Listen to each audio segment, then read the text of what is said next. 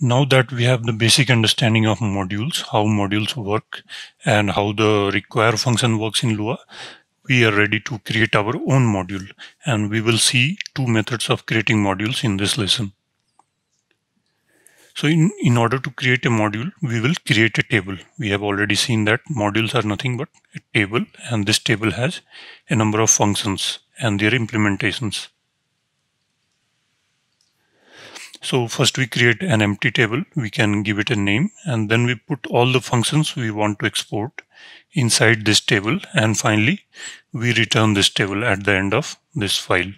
So either we will return the table name, which is the first method, or we will return a list, which will have a list of functions we have just defined inside that function.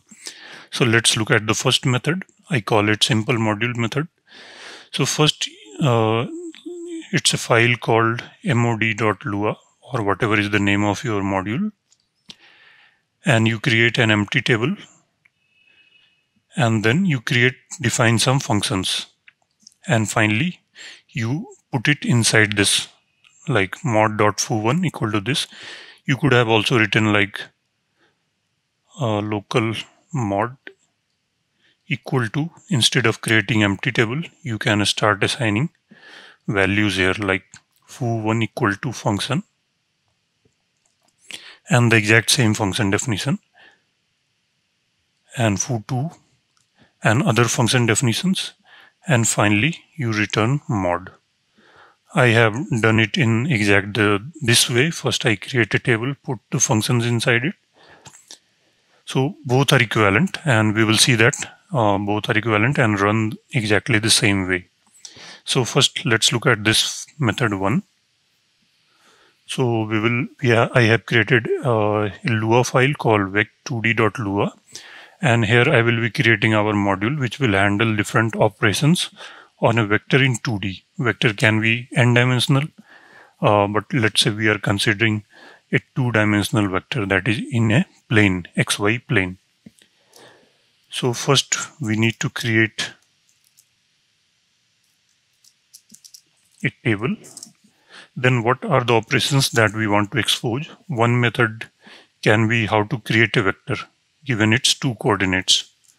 So let's define this function.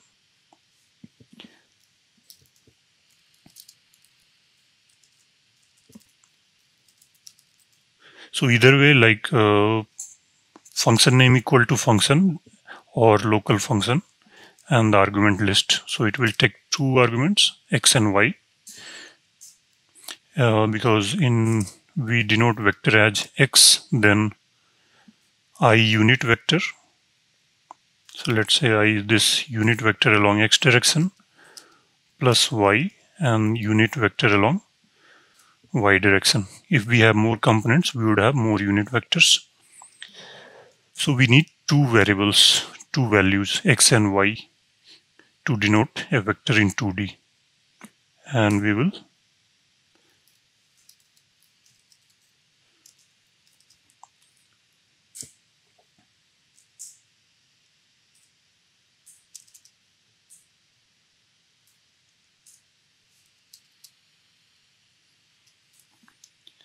So every vector will have 2 features or 2 properties called x and y coordinates. So x equal to x. You can give a different name also like I and j, and that should also work. And we return this vector and then end. I forgot to give it a name. Let's give it new, because here we are creating a new vector. Now we want to add 2 vectors. So it should take 2 vectors, v1 and v2, and it would return the result of that. So we can return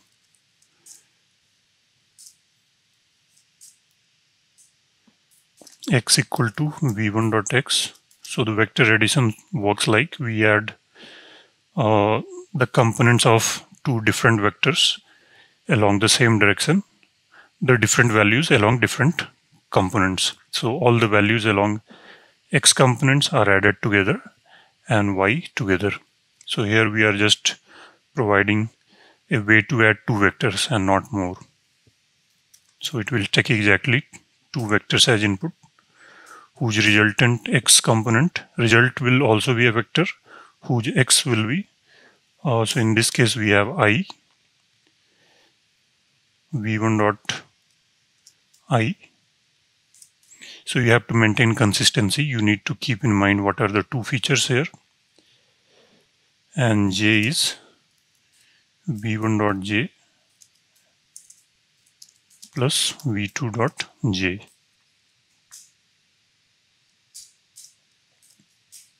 Similarly, for subtract,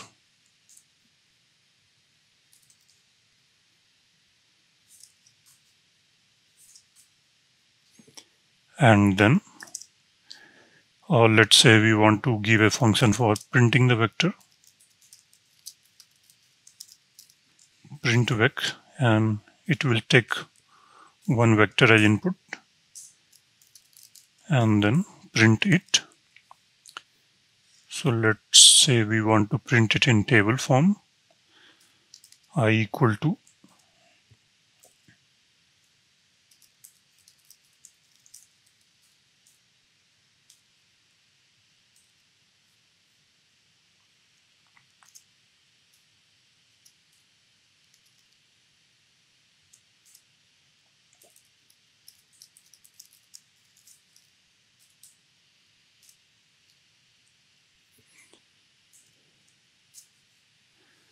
so this would print the vector, and we will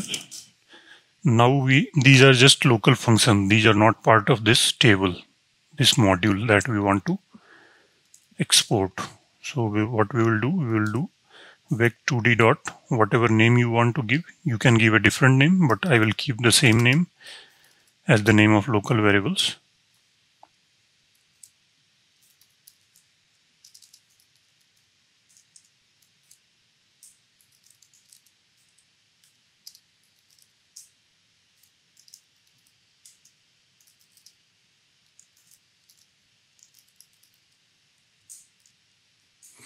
And once we are done with it, if you want to keep some functions private, which cannot be accessed by any other module which is importing this module, then you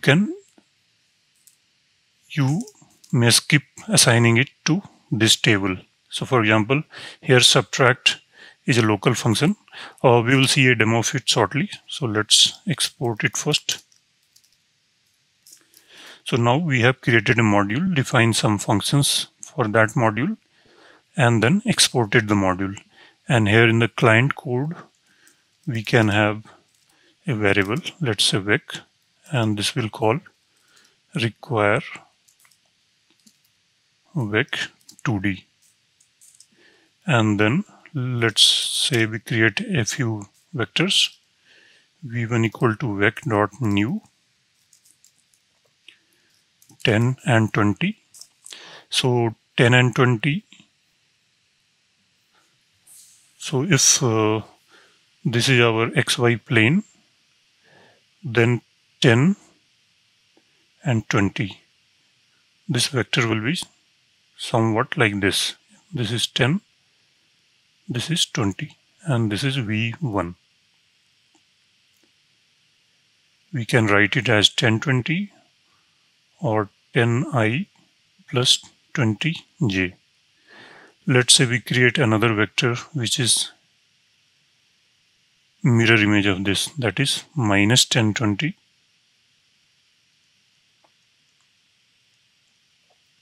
This is v2, and if we add these, it will result in a vector like this, whose x component will be 0 and y will be 40. So this plus this. So these two vectors are equivalent. You can draw it here also. And this will be 90 degrees, and this will be not 90 degrees, sorry, this is 2:1 ratio, so it's more than 45 degree. So you can find out what is the degree, but you will see that it forms an isosceles triangle where this value is same as this value because their magnitudes are same. So let's do it in our code. Let's create a vector v2 equal to vec.new minus 10, 20 and local v equal to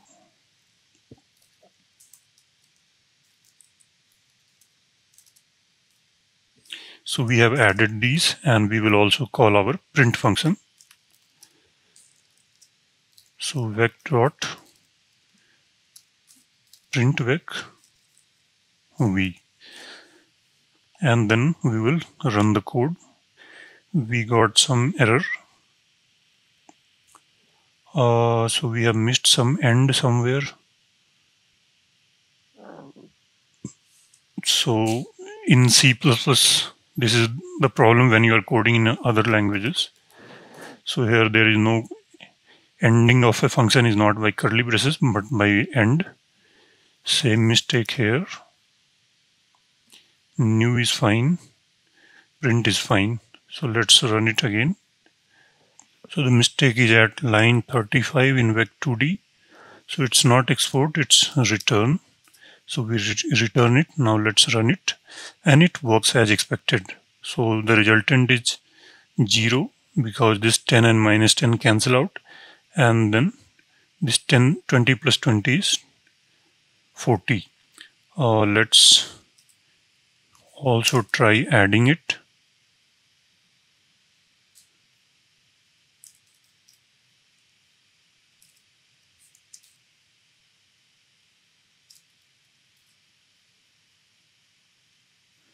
And you see the difference is 10 minus minus 10 is 20, and this y value cancel out. And now let's say we want to make this subtraction private. So what we will do, we will not add it to the exported functions list.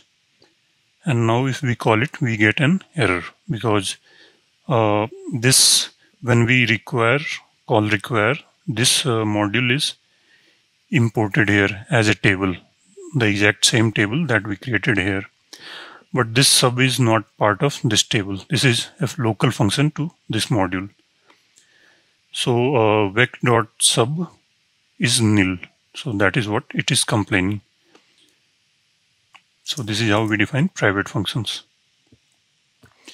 Now we will see the second method of creating modules. So in earlier method, we had created a table, then added some functions to it, then exported that table. So here we define the functions the same way.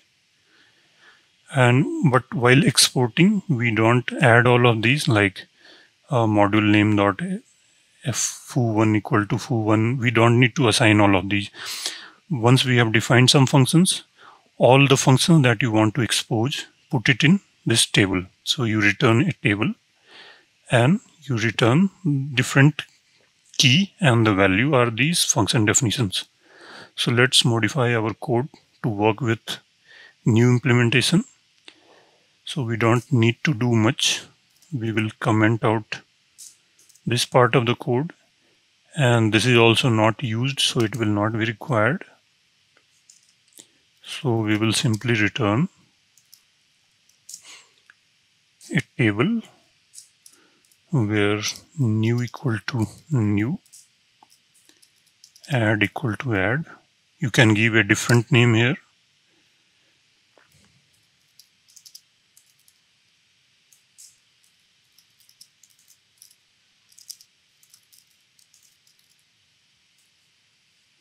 So we return this.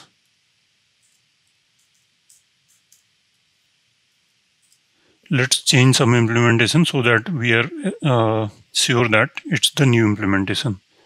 So here, let's say we add some extra characters in the print function. And now we run our client code, and you see that we don't need to change it. This is just another way of creating our modules. And you see these extra characters here.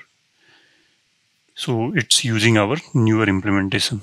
So these are the two ways of easier ways of creating modules. There were some older ways of creating modules also in Lua. I am not going to cover that here.